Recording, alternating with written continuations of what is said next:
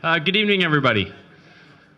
Thanks, everyone, for coming. So I'm going to speak for a very short time, probably about 30 seconds, just to give you a bit of a lay of the land. So when I got elected in, I guess it was late 2014, I promised to look at the traffic, I'll say, situation in both North Leaside and South Leaside. And what I did is I formed two different committees, and members of the South Leaside committee are here tonight, so thank you. And the reason I formed the committee, I thought, was really about having people go out to the rest of the community and get people on side, because to make any changes, there's going to have to be a vote, and it's a whole long process. What I didn't realize at the time is how much work was involved. And Jon Burnside will be doing the presentation, and the rest of the committee is here tonight, but I can guarantee you, collectively, they've spent well in excess of 1,000 hours. Well in excess. They actually, and I know our traffic people are here, so just close your ears. They probably know more about traffic in North Leaside than our own experts. They've done so much work, and whichever way this goes, I do want to extend my thanks to John and the rest of the NLTC, so thank you.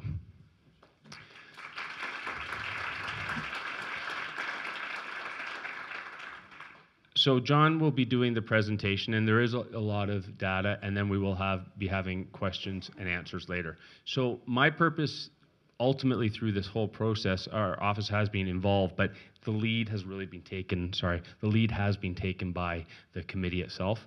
I'm not here to sell you. That's not my purpose. My purpose is really to say, here's the plan, or here are the plans that the committee has come up with. Do you like them? Do you believe in them? If not, that's fine.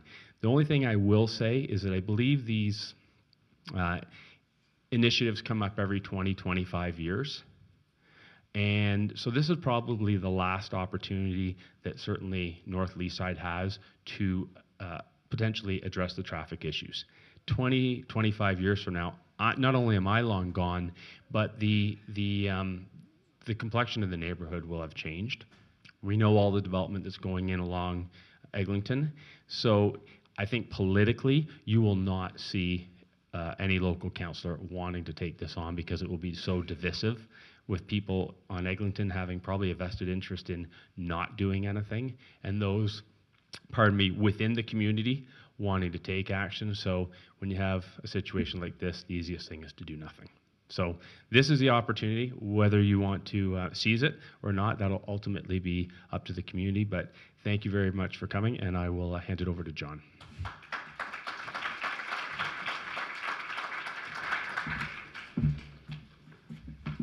Okay, give me a few seconds here to set off of our MUSAC presentation and on to the actual presentation.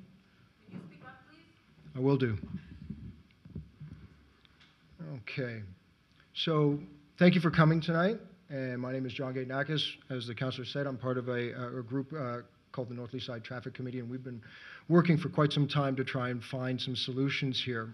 Everybody here has been living in the neighborhood for a long time, and you'll see some of these results. This is a big presentation. The slides are complicated. The work we've done is complicated.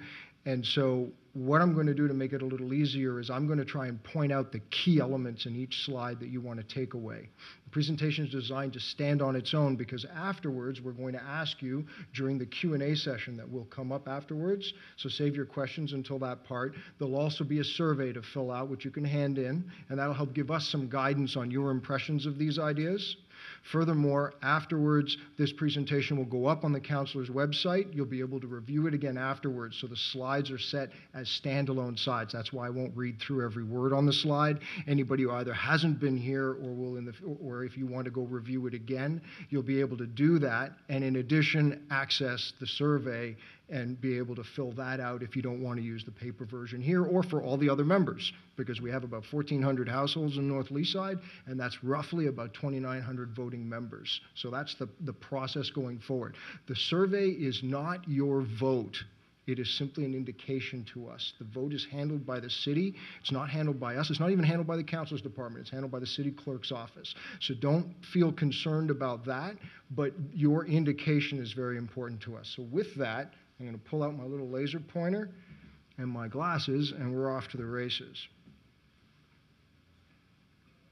So, as the councillor said, we were formed in 2015 of 14 volunteer residents. And importantly, what you should know is that we were selected by the councillor from different parts of the neighborhood. So we had to identify where we lived. So we now have representatives, for instance, in Donnelly and Brentcliffe. We have representatives that live on Broadway. We have representatives that live on Laird. And then quieter streets like Reichert and Besborough and so on. So you're getting a really nice cross-section of local residents who are bringing their views to this process as we attempt to evaluate the problem. As indicated in the survey in 2015, the primary issues that everybody was concerned about were safety, volume, and quality of life. And if we define that a little bit better, we see that safety is really sort of a car, cyclist, pedestrian kind of concept. Volume is really about transient vehicles. It's about cars moving through the cut-through traffic that we all refer to. Quality of life, a little bit more amorphous, but the concept there is, and some of you may know this, some of you may not. We learned this in the process. There are parts of the neighborhood where people, when they come home from work, can't get into their driveways. Donnelly and Brentcliffe, long line of cars, all caught up, transient volume. They park 2 blocks away, walk home, come back into, how would you like to do that in minus 40-degree weather? These are real issues. They may not affect everybody, but we need to take that into account when we come up with ideas. Sorry, this is moving ahead on me. We're not the only people that make the decision. So we have a vote, and that carries weight with the Transportation Department. But the Transportation Department has significant input on what happens. Other aspects of the community have input. Other city services departments like fire, police. So don't think this is a slam dunk, even if you love the ideas that are coming here. So what's important in the message that we send to the city is that we are as unified as possible. And we'll discuss that a little further because there are several options out here. And the reality is we want to end up with, in an ideal world, one plan, one set of people that are buying into that plan, even if it's not perfect for you, so that we can send the message to the community that we need this solved. You'll understand why this is so important in the future. Importantly, right now, the councillor has support for these plans, and that's a big part because a future councillor may not. Now, his support is conditional upon our desire to push it forward. That's back to the vote. We've tried this before as a community, a lot. This is as early as 1972 that we tried, and that was led by Carol Fripp of the LPOA. And the LPOA has been highly involved in the prior methods, and this stuff is a lot of work. It's a lot of volunteer time. It's a lot of personal time. This doesn't come easy. Please don't treat it lightly. Things that have happened when we tried before, these things got blown up. They didn't pass because of issues. Funding was an issue. Funding was an issue on a lot of them. Complexity was an issue. People didn't understand what was being proposed. In 2002, you may remember 5 options came up, and no one knew which one to pick, and everybody was confused what they really meant. And when it came time to evaluate it, guess what? We didn't have that consolidation and unity as a community. That's problematic. There are other things that took down plans, by and large, where we just don't want to have this plan taken down. The red line is hand-drawn, but it kind of represents how traffic has increased throughout the neighborhood over that period of time. The other thing that's consistent, and we went back and researched all of this, and it's all in the Leaside 100 room at the library, and also on city websites. And one of the things that is consistent about all of this is each one of these attempts warned everybody, traffic's going to get worse. Traffic's going to get worse. Traffic's going to get worse, and it did. So we're trying to keep it simple, keep it cheap, but make sure that what we propose, and you'll see that coming up, is going to be effective. So let's start off with the survey. 2015, you all answered, and that's wonderful. We have about 3,000, just under 3,000 voting members, 1,000 responses. In the world of surveys, that's cover off the ball, out of the park kind of stuff. So 99% of you said, yeah. 99% of you said, yeah, traffic's a problem. Do you see is an issue? 91% of you agreed that safety was a problem.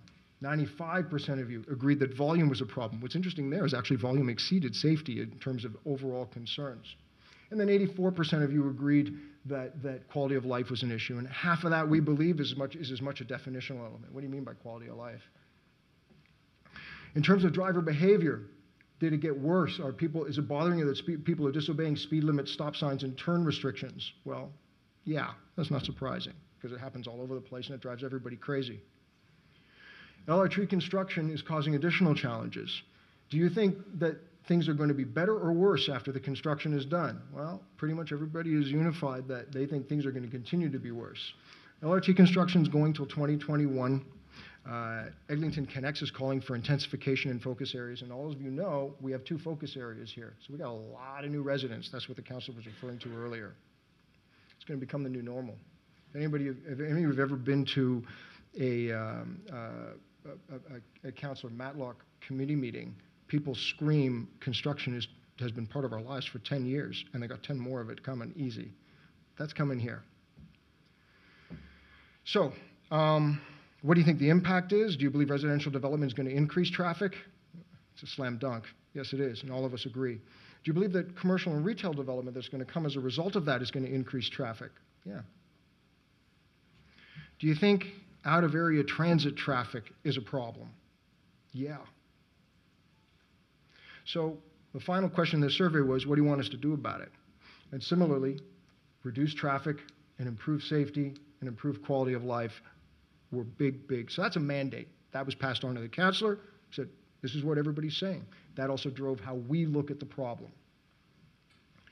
We had about 350 written responses out of the 1,000. And we went through to evaluate those. That's not easy. 350 written responses. Some of us did an awful lot of work on that front. Again, volume rose to the top.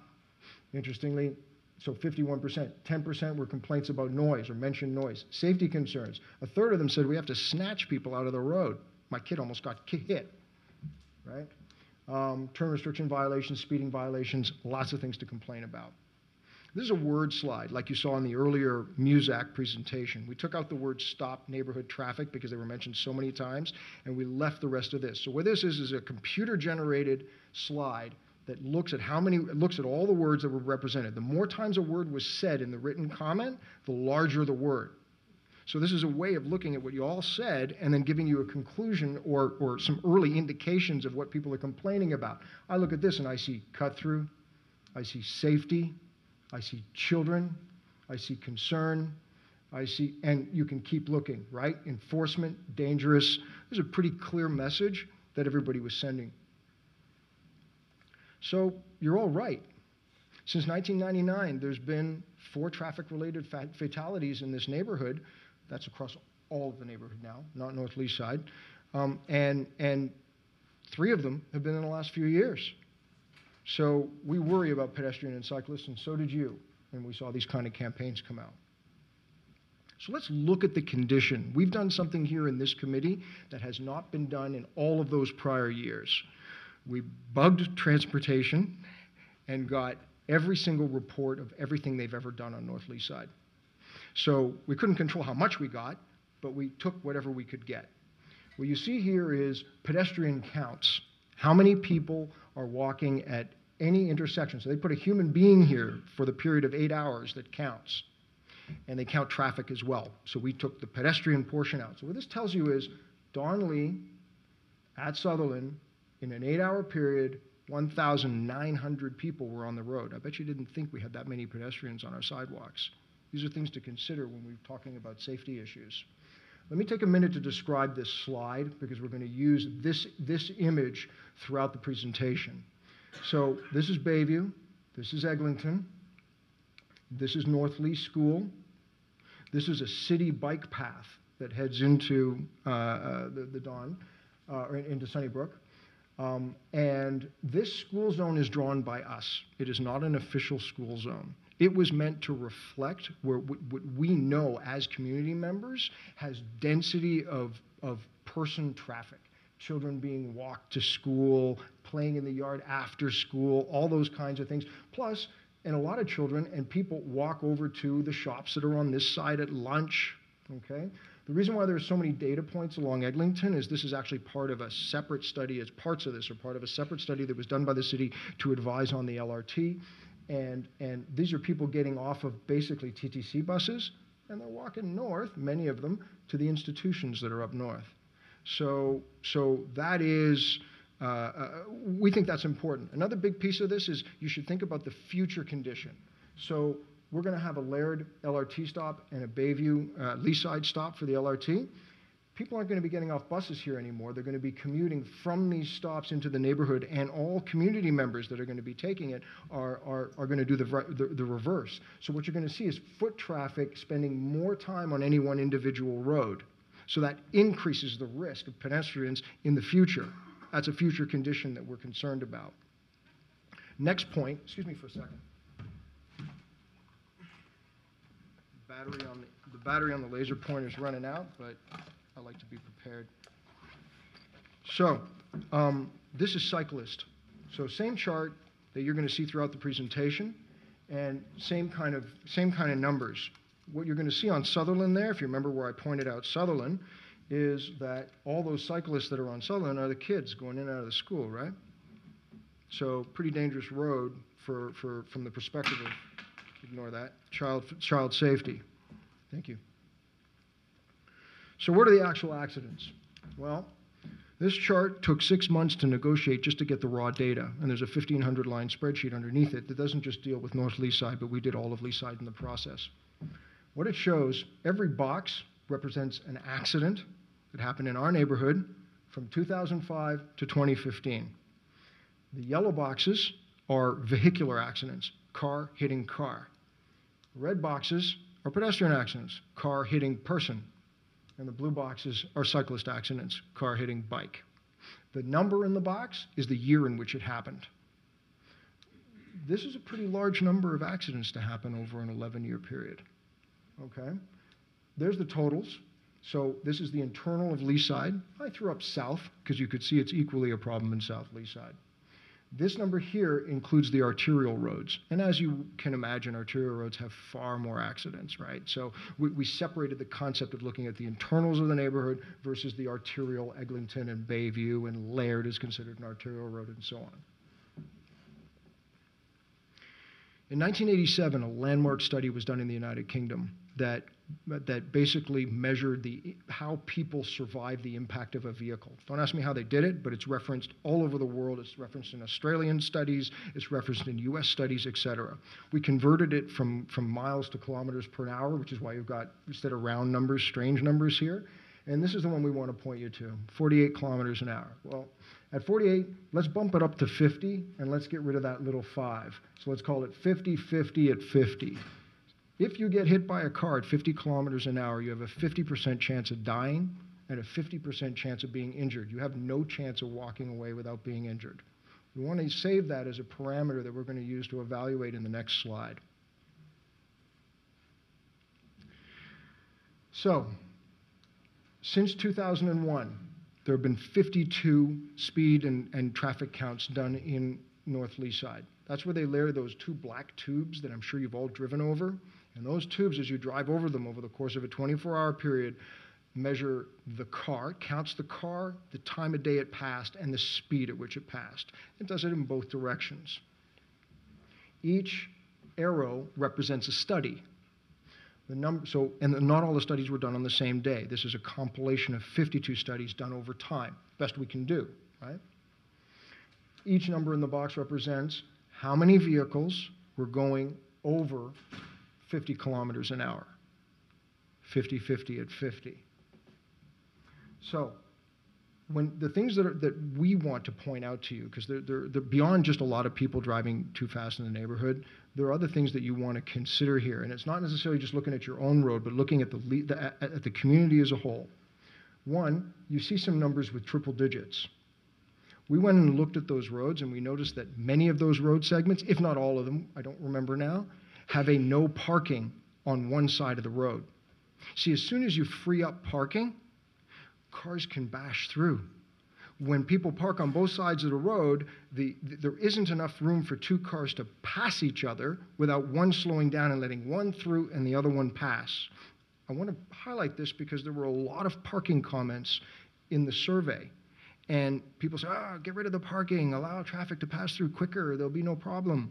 Well, but there's a trade-off with that, which is it will probably result in potentially increased speed, as you can see in places where they do this. Furthermore, and we're going to point out this in a future slide, getting them through the neighborhood quicker is not the issue. It's when they get to the entry and exit points of the neighborhood that's the issue. Hold for that. This slide here, The orange ones, same set of studies. That's over 70, it's over 60 kilometers an hour. And the red ones were tagged at over 80, sorry, over 70. Now that's not a lot, and there is some, to be fair, there is some standard deviation, some small error rate in those measurements. So the individual onesie twosies, I wouldn't pay a lot of attention to, but the ones where the numbers are a little bit larger, I think it deserves some thought. And we've put that thought in. The point of that is, what we're trying to tell everybody is we do have a safety issue in this neighborhood, and it shouldn't be a surprise. This is the most complicated slide in the entire presentation. I apologize. Let me walk you through it. An origin-destination study is when the traffic department will place individuals at each entry and exit point of North Leaside. So at Brentcliffe and Eglinton, at Don Avon and Eglinton, at Laird and Eglinton, and so on. There are 11 entry-exit points. And those people will be there for 8 hours, and they will record every vehicle that goes through, take the license plate, and the time at which they went through. At the end of the day, when they compile all that data, if a vehicle has entered and exited the neighborhood within 10 minutes, it's deemed transient. It's deemed that it didn't have a reason to be in the neighborhood except to pass through it. That's the 10-minute part, right? Now, those are expensive to do. We couldn't commission one of those. But then we quickly realized that looking at the data, wait a minute, North Leaside hasn't changed since 1996. We haven't built any new high-rises inside the interior of the neighborhood. It's all single-family dwellings. Yeah, some bungalows have become 2 stories. But generally speaking, same number of residents live in the area, so that 1996 study has some value for us. What it said in 1996 was 2,550 cars passed through the neighborhood. 1,500 of them were local. In other words, they took longer than 10 minutes in that in and outbound piece. So the local volume doesn't change. We bumped it up a tiny little bit. You can see it looks, because maybe we're all a little bit richer than 1996, more kids have cars, so on and so forth. So we bumped it through and kept it somewhere in that 1,500 range. Here's the volume part of the equation that should blow your mind. So because we don't have an OD study and we couldn't position everybody at every entry and exit, we used those little tube studies, right? And there was one done in 2005, 11, 12, and 15. Actually, 15 was a person count by Metrolinx. You'll see that later. And in that tube study in 2005, it showed that there was roughly 2,700 cars. However, because we didn't put tubes at every entry and exit point, we didn't have that, this is just Broadway at Brentcliffe. Let me cover that again. We're covering one road segment in this bar, erroneously comparing it to this one, which covers the whole neighborhood. This is one road segment, just Broadway. So obviously, if we added on top of that all the other entry-exit points, this bar is going to be much higher. We don't have the data. That's the error built into the slide. This is where you use your imagination. Okay? In 2011, one entry point, Broadway and Besborough. In 2012, remember the little red line I hand-dried on the slides a little further back? That's what this is talking about. One. So add on all the other entry-exit points. 5,700 cars at that one entry point. We have a true transient problem. Our local volume hasn't changed. Is everybody happy with that? Okay. Quality of life. So I'm not going to spend a lot of time on this. I've already covered the fact that people can't get in and out of their driveways. The other parts are noise pollution, which we've talked about briefly. And by the way, there is an air pollution component. Kids with asthma, children with asthma will definitely be able to speak to that. You start putting the kind of traffic that you have inside the neighborhood and it gets trapped. So our roads. Before, and the rest of these are after. So southbound queue on Brentcliffe. This is Brentcliffe and Eglinton looking north. This is Broadway and Besborough facing east. We didn't have to work hard to get these photos, by the way. So this is facing east. That to me looks like a major city center road, not the center of a neighborhood. A little bit of junk going on. Rumsey facing southward at Eglinton. Glenvale buildup, and it can get worse than that. And this is facing eastward on on Donleaf towards Brentcliffe. This is like, how do you get into your driveway here if you're coming home? So let's spend a minute and talk about what happens with traffic. I'm going to speed up a little bit here. In that 2014 study, where the Transportation Services Department did this work for the LRT. And you're going to get to some reasons why they did it, but here's what they discovered. Basically, everybody shoots up to Eglinton from the south, and then Eglinton acts as a splitter where people are heading off in all sorts of directions. However, we have a little problem here. We live here. This is the employment lands, and this is the residential part of Leaside. That's Eglinton right there. And these are our ravines. Ignore everything else on the chart. We don't have a graphics department here. We've got to beg, borrow, and steal from whatever we can get. What we care about is these green parts. This is our ravine, right? This is around Thorncliffe. And that's our choke point at Brentcliffe. And there's another choke point down here around the Leaside Bridge at Millwood. So we act as a funnel for all traffic that wants to make its way east. And then west, it comes through, but if it gets caught up, it'll choose to jump into the neighborhoods. Those are the two choke points I was talking about. Come up from the DVP, split across the neighborhood, jump through, or through Millwood.